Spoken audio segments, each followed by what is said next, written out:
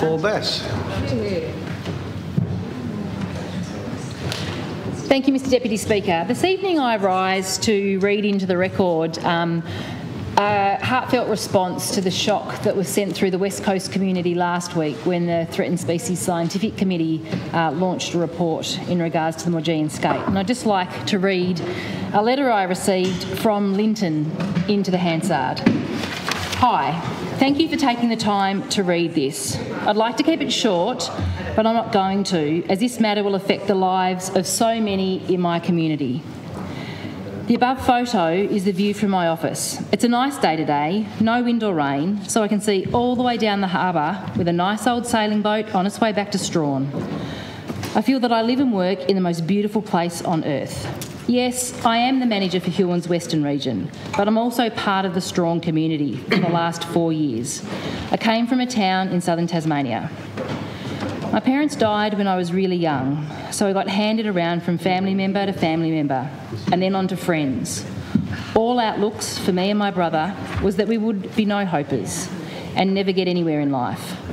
This was up till the point that I was lucky enough to start work at Fish Farm, where the workers treated me like family and helped me sort out my stuff. Then I switched over to another company. This was where things really started to happen. I'm not sure what they saw in me, but they invested in me so much effort and time to train and upskill me to become a better leader. And now, under the control of JBS, they're investing even more in me. Not only in me, but my whole team of 31 people.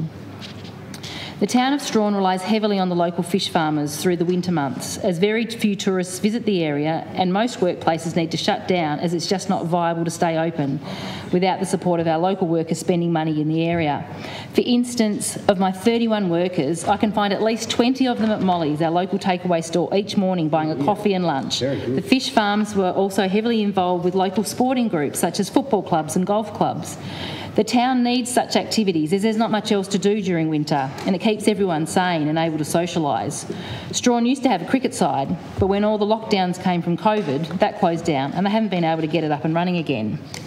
As for the skate, I'm a little hesitant on the science. We see many people still catching them down at the local wharf, so I'd wonder if some more effort needs to be put into looking in other spots within the harbour. We will always need control sites, but as most people in the world are aware, fish swim, and it could be migrating into a different area of the harbour.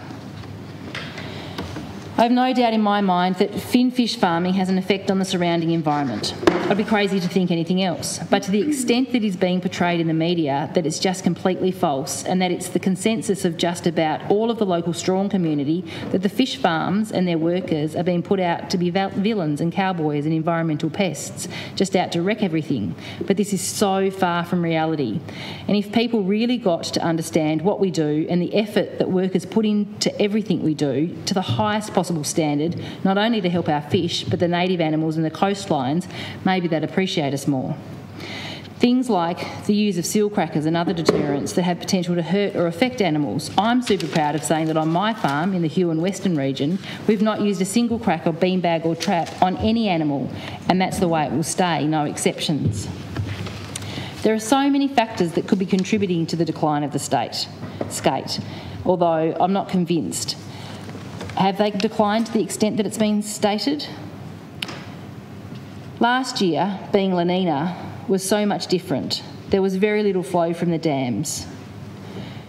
Then they allow huge amounts of salt water to enter the harbour, and this is clear to see what we have had some very good recharge events. Hydro are able to change the entire environment so easy, and it's so clear to see when they do a release, whether they do it through the Gordon, nice dark water that has a cooling effect, or through John Butters. This flows down through the King River, and it's almost glowing in the dark from the amount of contaminants in it.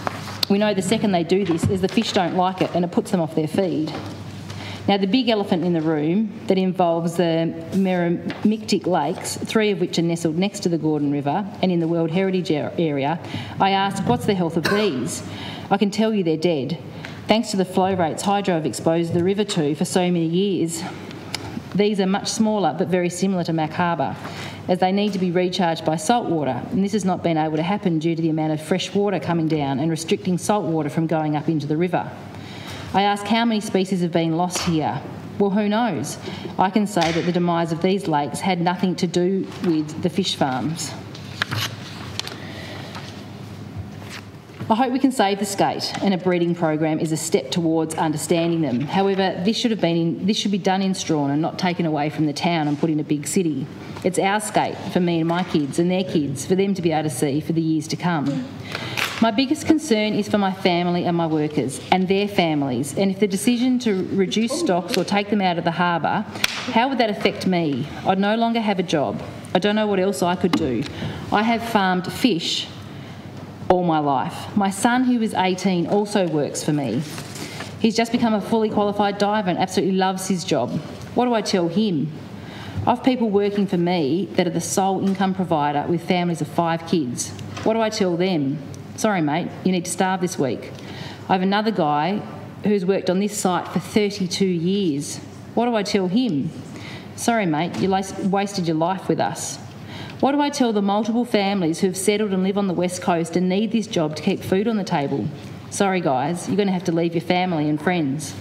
These are the conversations I'll need to have with my staff and their wives, and sadly their kids, if you go ahead and make a call to basically shut us down. Nobody wants to see anything go extinct. That's why we do the work together, and we need to find a solution together. Yes, the skate is a huge issue, but please also take into account the mental health of my staff and their family. Yep, Strawn is the Wild West, and it's full of manly men that pride themselves on being the provider. And I will say, talking to the people here, it's like go back in time. You can imagine the effects not being able to support your family, the effects that will have on them. People will lose their homes. Airbnbs have taken over the market here, so renting is just not on the table. Suicide rates will most definitely rise. Drugs are almost unseen, at least here in Strawn. No jobs will turn into creating a drug issue. I've seen this firsthand in southern Tasmania. Thank you for taking the time to read this, and I hope this helps your decision. Sorry if I jumped around a bit, but this is very important to me, and I'm passionate about it, and I worry about it every day. From Linton.